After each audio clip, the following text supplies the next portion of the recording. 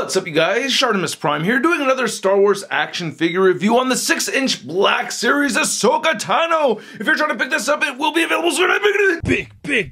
Get your big badass toys at BigBadToyStore.com. Click the link in the description below. This is the second figure I'm reviewing from the Star Wars Rebels cartoon series. She's also from the Clone Wars. Very cool looking character. I'm not incredibly familiar with her, but we're gonna get a good look at this figure over here. And really nice image of her right over there. I like that. And then on the side it just says Ahsoka Tano, and then on the back you can see the same image from the front, and then there's a read-up. If you want to read it, go ahead and pause it now. You can see it says number 20 right there, number 20 right there. Alright, let's get to it and crack this thing open. And here's Ahsoka out of the packaging up on a Mayfek stand, giving her an aerial pose over here. I really like this figure a lot. Now I gotta say, at first I was a little disappointed with it. I had a hard time posing her around at first, but then I kind of learned to work the figure, you know. You get some limitations with, you know, the dread thingies hanging from right over here, but it is still very manageable, and it just looks awesome. I mean, come on, look at the paint apps. The sculpt looks great. We get some soft goods right over there for that skirt piece. It's just a very good looking figure through and through. Anyway, she comes with her two lightsabers, so let's take a closer look at those, and then we'll take a closer look at Ahsoka. I don't know the exact origins of these lightsabers, but this one right over here looks pretty solid. Not a lot of sculpted detail in it. You do get a little bit of gold and very nice silver paint throughout. And I know that these are translucent clear because she is not a Jedi. And then looking at this lightsaber, I believe this is Count Dooku's. It looks like Count Dooku's lightsaber. But I like how this one has more etched out detail in it, in the sculpt, and you get some more black paint right there and right there. I like that. It looks pretty good. And this one's definitely longer than the other one, as you can see. So there that goes. And you can pop the sabers out completely if you'd like to. So you can do that with both of those. And she does have lightsaber storage. So as you can see on her hip right over here, she has a little hook right there. And these have these little loops. And then you just take this other loop and then boom, there you go. You got some lightsaber storage. Not too shabby at all. Now, I think the character design for Ahsoka is just stunning. I love it. I think this is just a great palette over here. I love the white and blue mixed in with the orange over here. And the white paint on her face. That looks fantastic as well. Like how the lips came out. There's something a little bit off with the eyes, but not bad enough to really bother me, but definitely worth noting. A little bit on the cockeyed side. No, it's just the pupils don't really look in the same direction, you know, so that kind of does bother me a little bit. So I do like the paint apps on this figure, but they are not flawless. There are some little splotches here and there. Like, for instance, you can see some white paint missing from right over there, and that was like that before I even opened it. But not enough to really make me upset. I like how we get some texturing right through here. I think that looks really good on these white pieces. You know, it actually has some textured lines in there, and I think that looks really good. I really like all these blue lines right there. This is just very cool to look at. I really like this design a lot.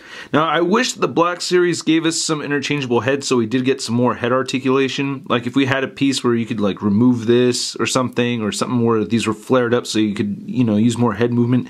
We used to get interchangeable heads with the Star Wars Black Series figure, so that would have been cool. But anyway, it still does look good. Again, you could see some of that texturing right over there. I really like that a lot.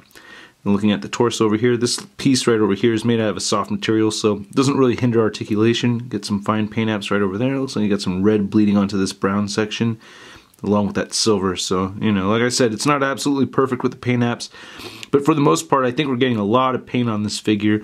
You can see the nice silver right over here. And then we get some more silver right over there. And then looking right here at the hips, it looks really nice. She has some very nice hips, by the way. I mean, Ahsoka got a booty. Yeah, she does. Look at that, man. That's impressive. And what's also impressive is the sculpted detail right here on these little flaps. I like that. That's cool. And then here we have the soft goods for the skirt. You can see the lightsabers dangling right over there. More sculpted lines throughout over here. Really nice. I think they did a really good job with this figure. I like how the boots look and everything. She does have the little heels, but you know, it's not too exaggerated or anything. The figure's still pretty easy to stand. Nice wrinkles throughout over here. I guess we could have used some shadowing effect or something, but still looks good. And she does have peg holes under her feet. But yeah, just taking one last look, but dow, she's got booty. Now there are limitations with the head articulation, but it's still manageable.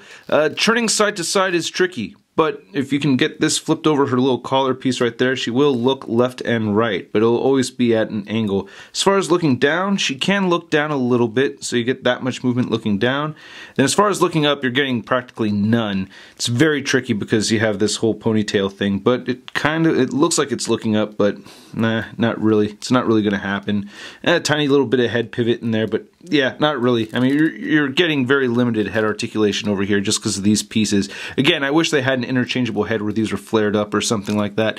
Anyway, the shoulders move outward very far. They do move forward. No bicep swivel, no double jointed elbows, but we get the single joint right there and rotation at the elbow as well.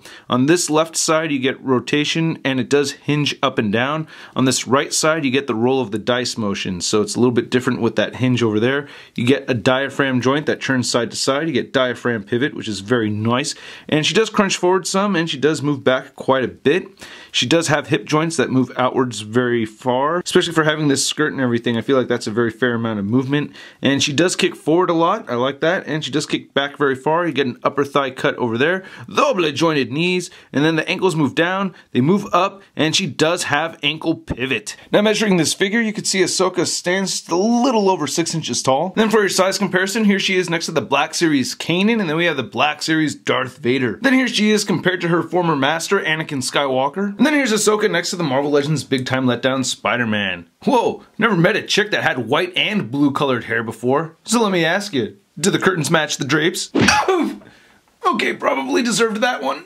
So while doing a little bit of research on this character, I came across the Season 2 finale of Star Wars Rebels, and I'm so mad at myself. I need to catch up with that show. What I was watching looked very cool, and I'm so much more intrigued by this character now. I want to learn more. I think she is very awesome, and I think they did a really good job on this figure. I really do like it a lot. At first I was frustrated, but no, it's very cool. I dig it, and I highly recommend it. And I hope you guys enjoyed this review. If you did, please hit the like button. Click any of the boxes popping up over here for more Shart in your face. If you have not yet hit the subscribe button, please do so for more ShartimusPrime videos coming your way. This Memorial Day weekend, I posted up the Marvel Legends Big Time Letdown Spider-Man compilation for April 2016. If you haven't seen that, check that out over there. Then before that, I did a review on the NECA Toys quarter scale Mark 43 Iron Man from Avengers Age of Ultron. And if you want to check out ShartimusPrime.net, we got t-shirts available. Also the song Posing action figures, which is coming up next. And if you want to see the latest in Star Wars news, make sure you go to JediInsider.com. I'll catch you guys later.